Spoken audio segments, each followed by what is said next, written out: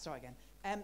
Yes, I'd like to offer you a very, very warm welcome to this, the third sitting of the Citizens' Assembly of Scotland. It is incredibly heartening to see so many familiar faces in the room again, and to start to see that relationships are building again and reacquainting is happening around the tables.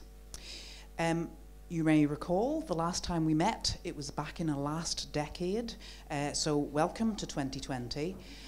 We have been through a new year, a new decade, and also the general election, which we touched on the last time we met.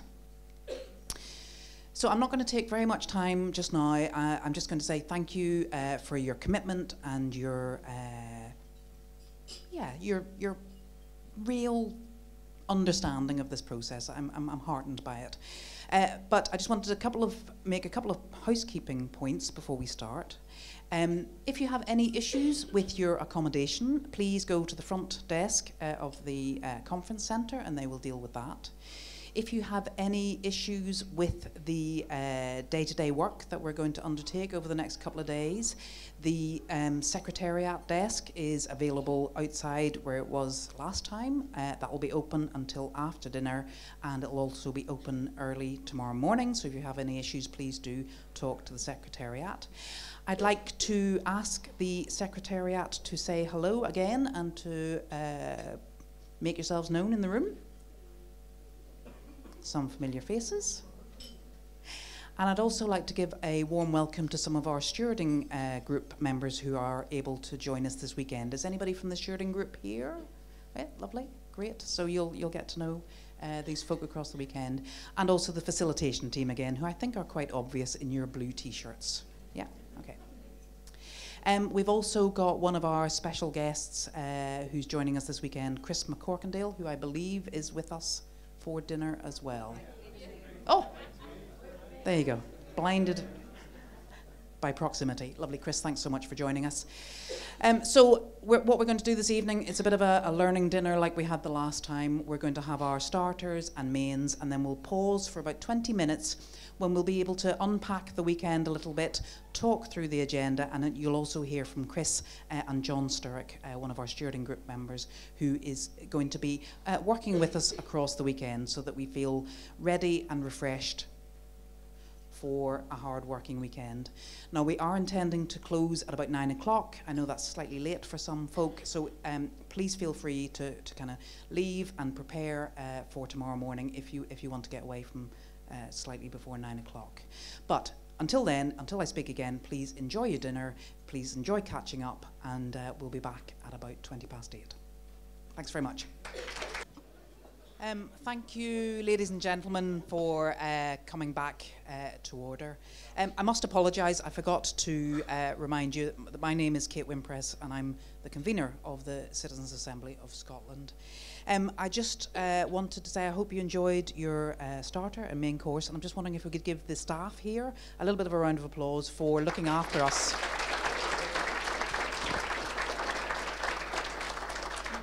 So incredibly well.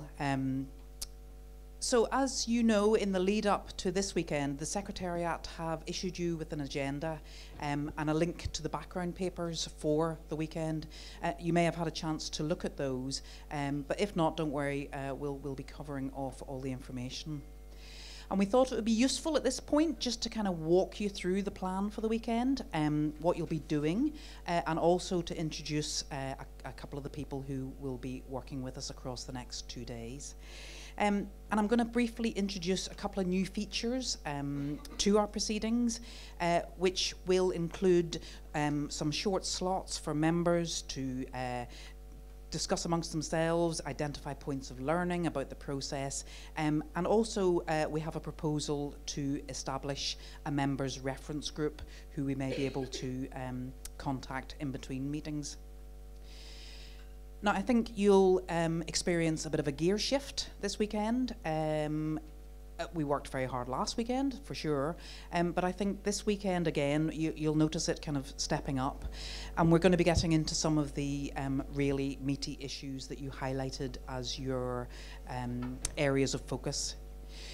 So I'd like to ask you, again, to think carefully about the respectful dialogue that we have agreed we're going to engage in, and also to reflect on the conversational guidelines that we set with each other at the very beginning of this process. You know, as discussions get livelier and as we maybe move into room for disagreement, it's the respectful dialogue that will see us through. And you've probably noticed there's quite a bit more interest in the Assembly as well. Now that the general election is over, we are live streaming again, and we'll have a number of observers and some members of the media with us throughout Saturday and Sunday. Now, there's no requirement to speak to the media as we go along, you know, so absolutely don't feel that you have to if you don't want to. But it is an interesting way to have your voice heard, so if it is something that would be of interest to you or you'd like to maybe try it out, please get in touch with one of the Secretariat, and they and the PR agency who are working with us will be on hand to kind of support you through that. So please don't feel that you wouldn't because it's something you've never done before. I think it's important to bring your voice to the fore. So I think also reflecting on that, I hope you've had a chance to have a look at the fantastic members' diaries that are on the websites. Thank you to everybody who contributed to those. And also we've been sharing some footage of members speaking on social media. Now, I think that's a really clear way of sharing the work of the Assembly with the wider population and society. And I think I'd encourage all of you to step up. If you're interested in talking to the media, if you want to do some filming with us, or if you want to write a diary for the website, please do let us know and we'll support you through it. So also kind of connected to that, this weekend we're going to have a discussion again on the broadcasting consents that you filled in weekend one. You may feel slightly different about the broadcasting consent from weekend one to now, as we've kind of matured as an Assembly and as you've got to know each other and got to know more about the process. So there'll be an opportunity for you to think again about that and reflect on the decision you made back in weekend one. There's no need to change your mind about it, but you may just feel slightly differently now than you did then. So I'm going to turn to the agenda for this weekend. Ian and Kelly are here and will help me kind of explain what we're doing and why. But, you know, I'm standing here at the front with a microphone, but if there's a burning question you have and you want to chip in at some point through this, please just go on ahead and just raise your hand and we'll deal with that. So I think you will see, even a quick glance over the agenda will show you that the business of this weekend is in two main parts. So we have the general election, and the first part of our weekend is taking stock of priorities and the state of the country after that general election, and particularly to reflect on the constitutional questions, where we are and how we might move forwards. And we're doing this in three sections. First of all, we've got a discussion with lead academics to discuss where we are. And then you'll have seen we've got the politicians panel. And then we're going to have quite a good period of time at the table discussions to consider what we've heard from both the academics and the politicians, and to look at where the points of agreement and disagreement are and how we might move forwards. And as I said before, we've been very lucky to be joined by some of the kind of leading experts in the constitutional world who are going to assist by informing us and responding to questions that you may have. And I'd like now to ask up Chris McCorkindale, who I now recognise is sitting just to my left, to give us a few words about the session tomorrow and about the kind of interaction. And he'll also be working with Alan Rennick, who you've met before, and Alan is just there straight in front of me. But yeah, Chris, if you'd share a few words with us, that'd be great. Okay, thanks Kate. As Kate said, my name's Chris McCorkindale. I'm a senior lecturer in public law at Strathclyde University, the law school at Strathclyde University. For those of you who don't know what that means, for our purposes, what that means is that I am an academic engaged in the study of the Constitution. So the relationships between state institutions, the relationships between the state and the citizens, where power comes from, who it's held by, how that power can be held to account, questions like that, and questions of the sort which you're all going to be engaged with over the next few days. What I want to start by saying is that it's an enormous privilege to be here for two reasons, or more than two reasons, but for two that I'll say at the minute.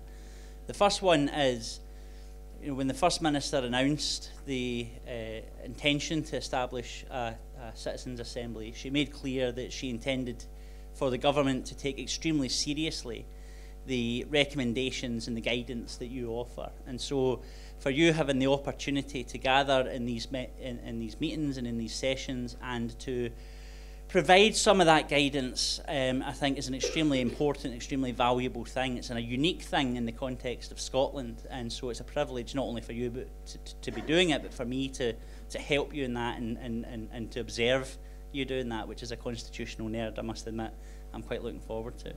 The second reason why it's a privilege is because of whose shoes I'm stepping into. Nicola McEwen, who you will have met certainly in session one, I'm not sure if she was here over the second weekend, but certainly you'd have met her in session one, is an incredible academic. Unfortunately, she couldn't be here this weekend and asked me to step in, and I just hope I can do some justice to build on the work that Nicola's already done with you.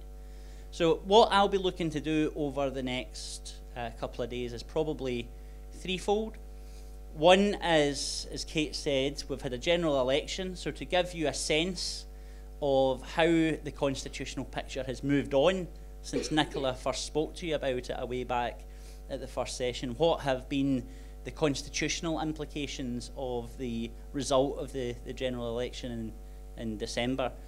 In some ways, the general election has clarified and crystallised some of these constitutional questions. The Conservative government now has a majority in Parliament. That means it will be much easier for the government to get through the agreement that it's reached with the European Union to facilitate our exit from the European Union. So that crystallises, at least in part, what the Brexit process might look like or might begin to look like, and we'll try and unpack some of that tomorrow.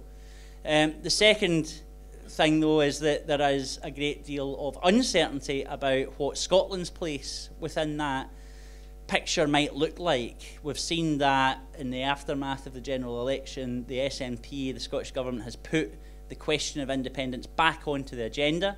We've seen that Boris Johnson, the Prime Minister, has responded by saying, no, thank you very much, we'll keep it off the agenda for the time being. And so we'll try to unpick some of the ramifications of that. Is independence truly back on the agenda? What constitutionally has to happen for that to have traction? What's the significance of the Prime Minister refusing to grant the request for a second independence referendum? And what other constitutional options might be available? So we'll try to cover that, which seems like a lot for a 15-minute slot, but I'll do my best. The second thing I want to do over the weekend is to talk to you about the theme of the weekend, which is sustainability. So we, Alan and myself, will be listening intently to the deliberations that you have on Saturday and Sunday, trying to work out how you choose to interpret what it means to build a sustainable Scotland, and it will be our task to then quickly to make sense of that and try to offer some constitutional guidance along the way that can offer you some insight as to, well, if we want to do this, where do the powers lie? Are these exercised at the European level, at domestic level, at devolved level, at local level? Can these things best be achieved by governments, by legislatures, by citizens themselves? And so that you have some sense of how these aspirations might be realised. And then the third thing is, quite apart from standing talking to you from a podium like this, is just to go around the room as your discussions unfold on Saturday and Sunday, table to table, room by room, however it's organised, and just to help you along the way with questions that you might have as they arise over the course of your discussions. So that's what I intend to help you to do, but the important thing is really the deliberations that you have. Thanks very much. I hope it's going to be a productive weekend.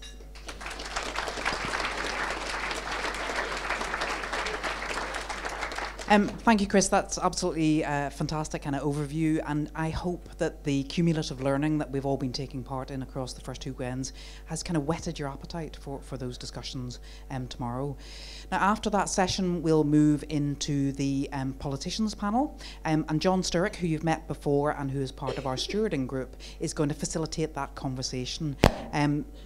So, John, you'll know John's face. Hopefully you'll know John's face even better after tomorrow. So I'd like to ask John to come up and say a few words about how he's going to work with the politicians tomorrow. Thank you very much indeed, Kate. I'm not so sure actually that you will know who I am, because there are so many of us and we come and go and we sit in the back and we watch you and maybe you see us from time to time. So I am John Sturrock, and I just want to say, almost just to reinforce what Chris has said, what a real privilege it is to be here and to be a part of this remarkable journey. And it is a remarkable journey for all of us.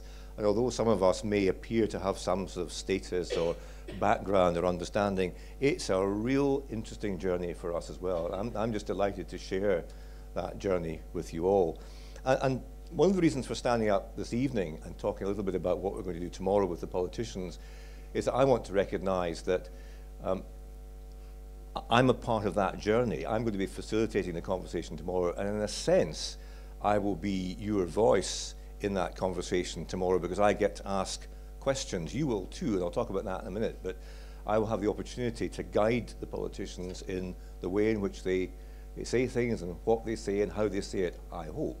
So I wanted to say just a little bit about that. We've got a relatively short time tomorrow, so as ever we're constrained. There'll be so much more we could talk about that we would like to talk about, but we'll make the best of the opportunity that presents itself. And this is a chance just to set the scene for what's going to happen tomorrow. I suppose, as Chris has hinted at, the general election changes everything, doesn't it?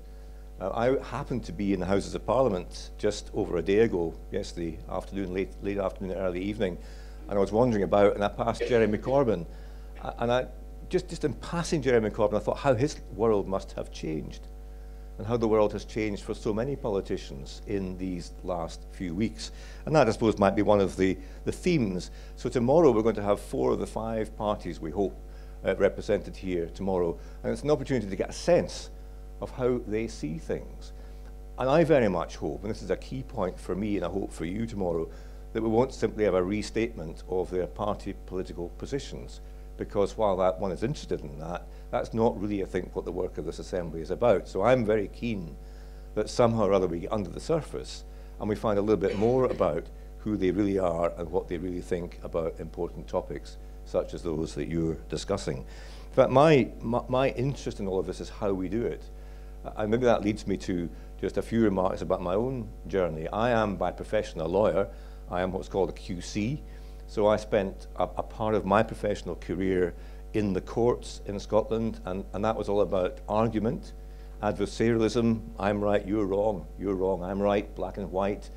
A bit like yes, no, leave, remain, very binary and actually quite simplistic in its approach. I have to say, in hindsight, I found that deeply unsatisfactory and unsatisfying, but it's the way in which so much of what we do in life is done. I had the real opportunity, the privilege to break away from that nearly 20 years ago and become what's called a mediator. So I now work in a world which recognizes complexity, uncertainty, ambiguity, the fact that people have real differences between them, and that these differences often become really emotional and hard and difficult to resolve.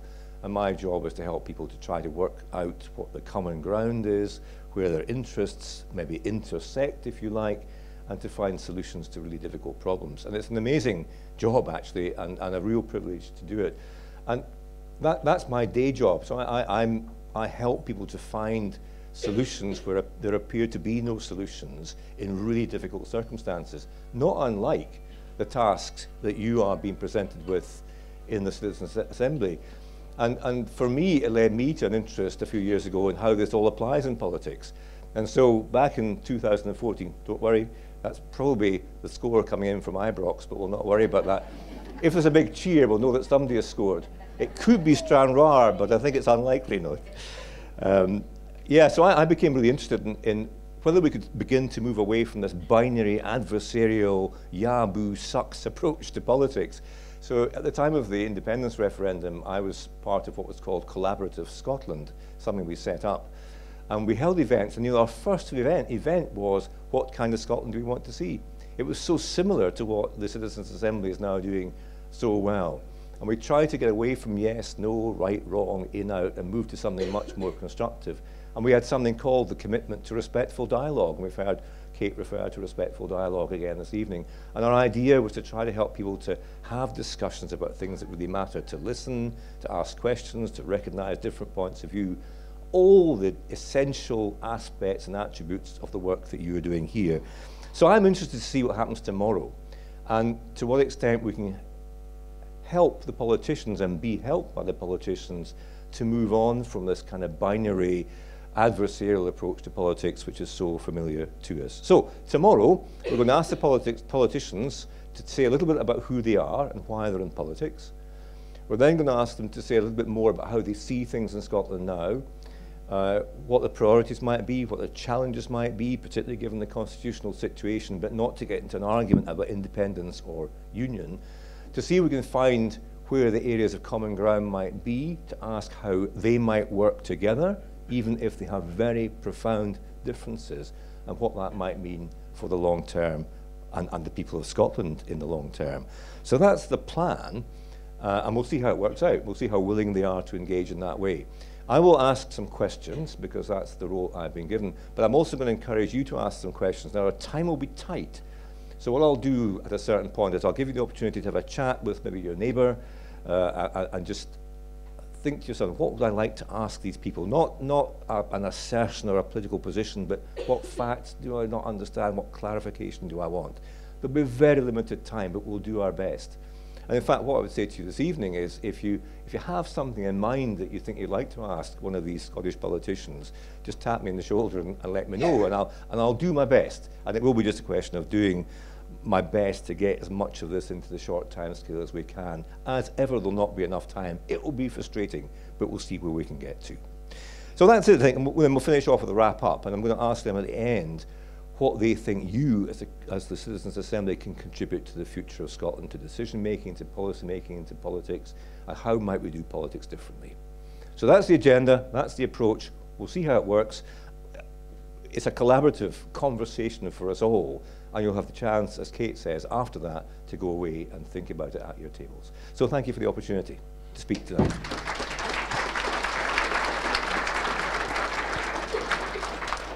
Thank you very much, John. And I think, yeah, framing it as an opportunity for us to help the politicians, I think that's a really nice way to put it, and they can help us in our discussions as we go forwards. So that's the morning, a very busy morning, as you can see. But we'll have a chance to break for lunch and kind of reflect further on the discussions that have been held in the room. And then we'll come back in, and we'll go into our second item of the weekend, and that's the discussion on sustainability. Now, you'll recognise that this is one of the key priority statements that you agreed at the last weekend. Now, I have to say the Secretariat have worked incredibly hard over the last few weeks to kind of sift through all the statements and to find the best way that reflects your work, that enables us to take this statement forward and take the discussions forwards. And I'll explain a little bit more tomorrow about how we did that.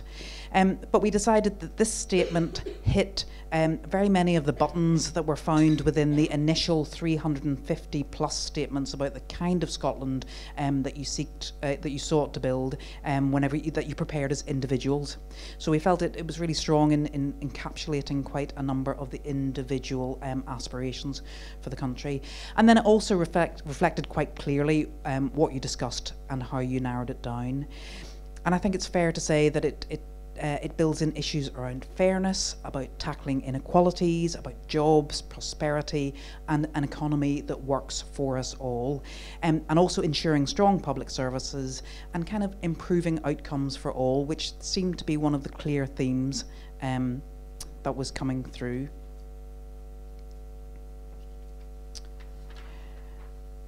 And also thinking about how to govern the country well, and responsible stewardship, and thinking ahead for our country and the wider world.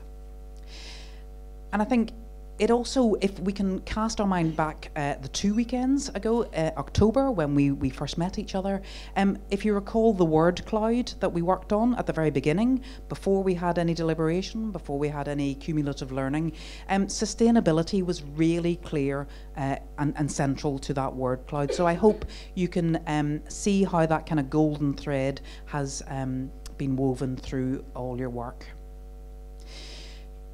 Now, we'll have a chance to reflect on the range of statements prepared last weekend, later on during the Assembly, but we'll spend most of this weekend exploring those different threads about sustainability.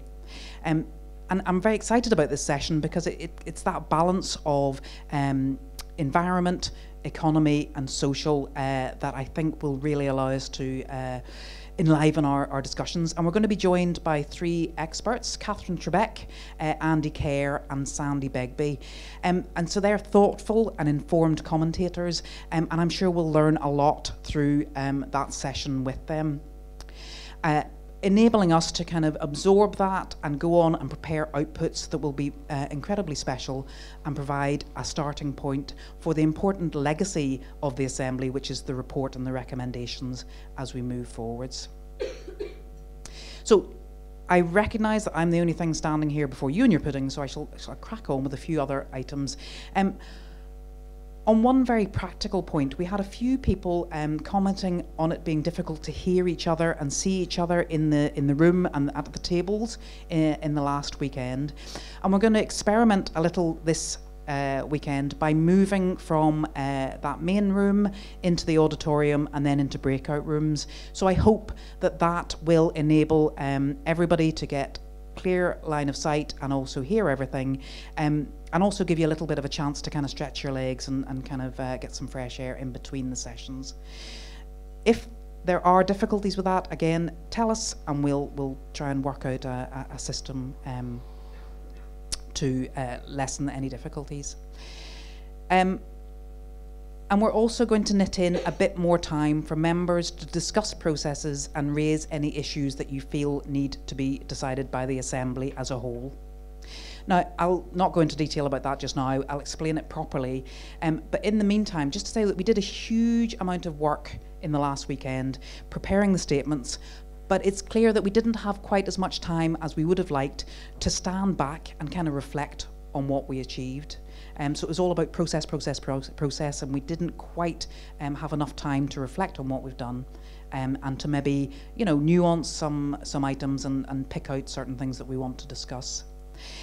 So there will be an opportunity within the main agenda to look at things and discuss it as an Assembly. So if there's anything that you have in your minds at the moment that you think that the whole Assembly should talk through, please get in touch with Ian or Lisa or Catherine or Kelly or myself and let me know. And also, kind of related to that, I've got a bit of a favour to ask you now. We want to establish a small reference group of around about 6 volunteers who can act as a sounding board as we move forwards in the planning of future weekends. Again, I'll explain much more about that tomorrow and the kind of process we're going to go through. But if you feel that you'd like to be considered for that kind of voluntary role in between meetings, if you could again just have a word with either Ian or Catherine or Lisa and myself. So that's it really. That's wrapping up most of the kind of formal information for this evening. I hope that if you get a chance to look at the agenda and you've listened to our 2 speakers this evening, that you're excited and kind of enlivened for the debate and discussion tomorrow. Unless there's any more questions, if there's any questions from the floor? No? I think everybody's thinking, when's pudding coming out? And can I have a coffee? But I'm just going to, for practicalities, I'm going to hand over to Kelly, but I think we are going to then move on with pudding. So thank you from me. I will see you in the morning, and I'm so delighted to see you back in the room again.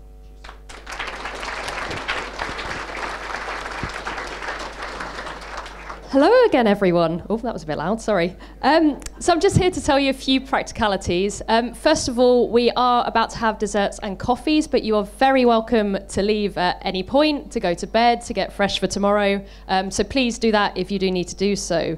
We will be registering again tomorrow from 8:30 a.m. So please go to the registration desk for 8:30 a.m. And we'll be kicking off at 9 a.m. sharp in the main room. And breakfast is going to be from 7:30 a.m. and that's going to be in the Waterhouse.